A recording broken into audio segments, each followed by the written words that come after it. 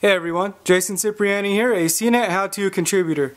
Today we're going to cover how to unlock your Samsung Galaxy Nexus using the new Face Unlock feature that's brand new in Android 4.0. In order to set it up, we'll need to go into the Settings app, which you can access through the shortcut here in your notification tray.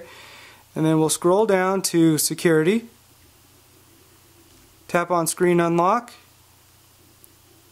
and then Face Unlock. Go ahead and tap on Set It Up and then Continue. And what you'll see here is a portrait of what your face, the area your face needs to be placed into in order to set this up.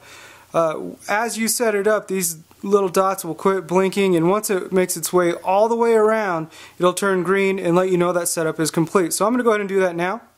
As you can see, it says my face has been captured. I'll go ahead and hit Continue. And then it's going to run down if for whatever reason, maybe you're not smiling the right way or you are wearing glasses instead of contacts that day and it can't recognize your face. You can set up a backup unlock method, and here you're given the option of a pattern or a pin. So just for demonstration purposes, we'll just set up a quick pin and we'll confirm it again, the easiest pin in the world. And then you're all done. That's all there is to setting up Face Unlock. Now going forward, if you want to unlock your phone, you press the power button, hold the phone up, let it recognize your face, and your phone will automatically unlock for you.